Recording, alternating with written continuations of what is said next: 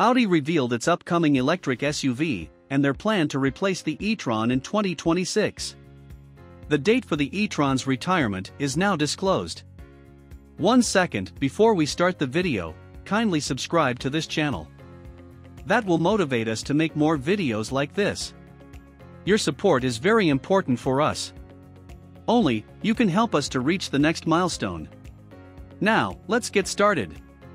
On March 1st, Audi made it clear that the company will cease production of internal combustion engines in the near future, and is completely dedicated toward an entirely electric future.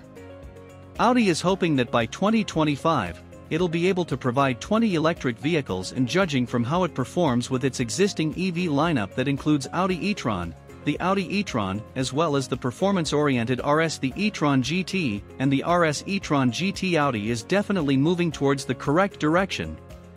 The e-tron SUV from Audi, the first exclusively electric car, will be set to be refreshed in the near future, and the company promises a major battery upgrade in 2022, but there's more coming up. Audi has revealed its plan to replace the e-tron with the new upgraded Q8 e-tron by 2026. The car that will replace it will be completely brand new and run on a specialized EV platform rather than an altered MLB platform that was used on the current e-tron. Audi has confirmed that the Q8 e-tron will be built at the Forest factory located in Belgium, where the e-tron Sportback is produced. Pictures of the Q8's prototype showcase a vehicle that's significantly more refined than the current e-tron lineup, and has new grille designs that feature hexagonal designs instead of the usual horizontal and vertical lines, as well as elegant headlights. Ultra-modern futuristic features like mirrors for the camera are an interesting addition, and the rear end also got a fresh look. The Q8 e-tron, which will reach in the markets by 2026, could result in an Sportback version within a few months after the launch. However, Audi remains slack about the specifics.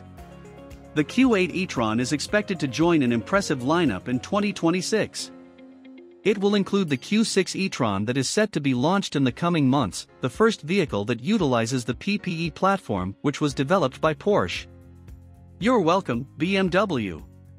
The future will be electric, said Audi's chairman of the board of directors, Markus Duesmann. Our factory in Forest is carbon neutral. And when we deliver a new vehicle, it is with a zero emissions perspective. Based on this experience, the next car produced here will be the Audi Q8 e-tron, the electric successor to the current e-tron. This choice can be explained by the current success. What do you think about this? Let me know this by commenting below. I would love to see them. I can go through your comments and share my feedback. Thanks for watching this video completely. Kindly subscribe to this channel and hit the like button. Thanks again, have a great day.